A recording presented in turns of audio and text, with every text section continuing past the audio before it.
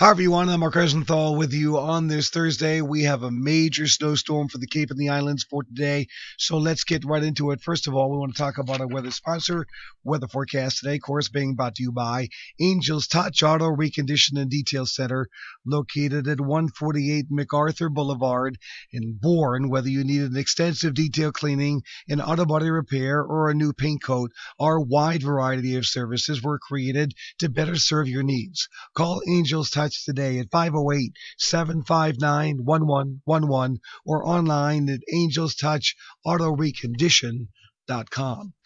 All right, let's check out the weather headline for today. We have a blizzard warning in effect with whiteout conditions, northeast winds picking up to 50 knots. Stay home.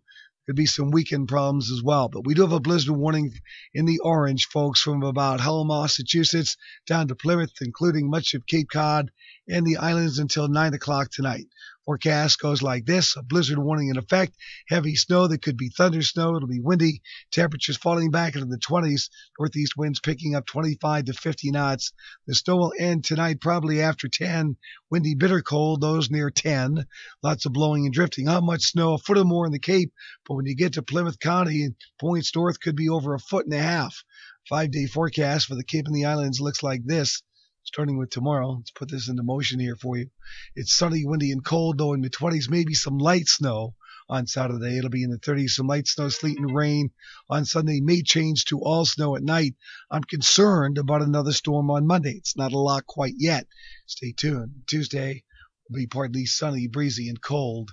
It'll be near freezing. So lots to follow throughout the day. Of course, we'll be around, and we'll keep you posted. But for now, I'm Mark Rosen.